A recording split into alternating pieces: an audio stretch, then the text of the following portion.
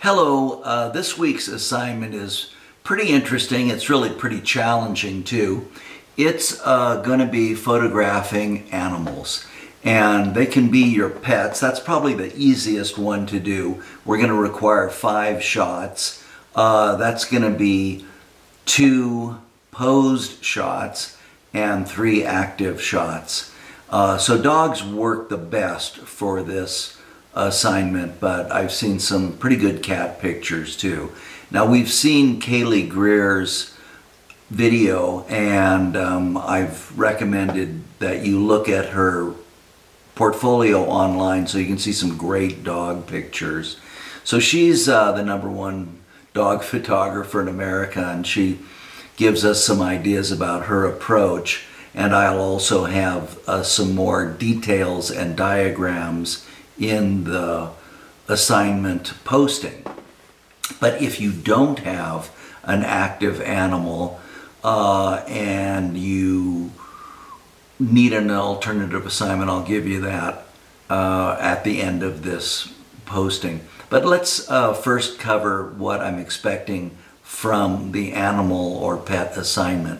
Now, we're not talking about just driving up to fence and photographing some cows or horses from the road or something like that. That's okay.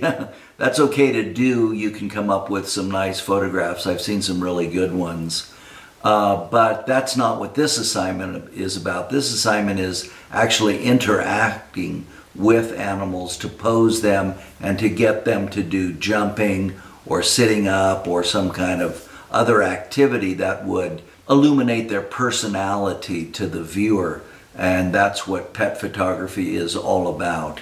So if you don't have access to a pet or an animal that you could pose, then the secondary assignment, the alternative assignment, will be for you to do 5 photographs of 5 different pieces of art or small objects that you have around your house, and the photographs should be suitable for posting on Etsy or eBay or a brochure. So you can use the light painting technique that we've learned.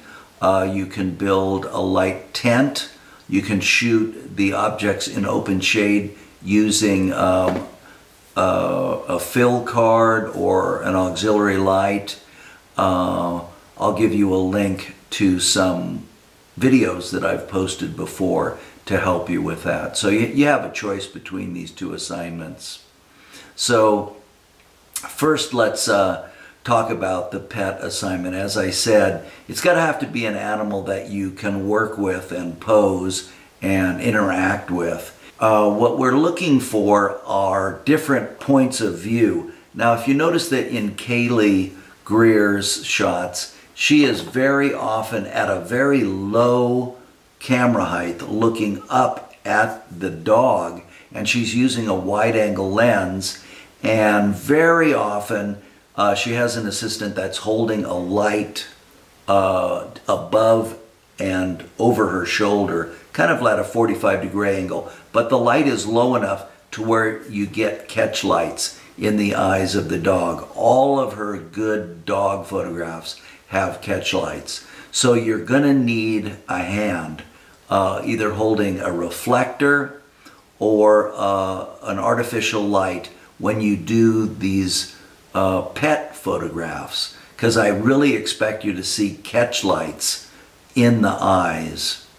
If you're shooting outdoors, let's say you're going to do goats, okay, and they can be pretty silly, and they can be posed and stuff like that. In that case, you probably want to position them so the sun will give them catch lights in the eyes. I don't think that animal pictures and even portraits to some extent convey very much communication with the subject without showing catch lights.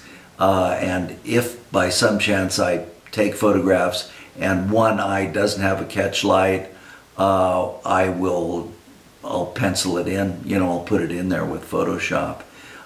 So it's really important to do the kind of lighting that will give you those catch lights. Good luck. I look forward to seeing your work.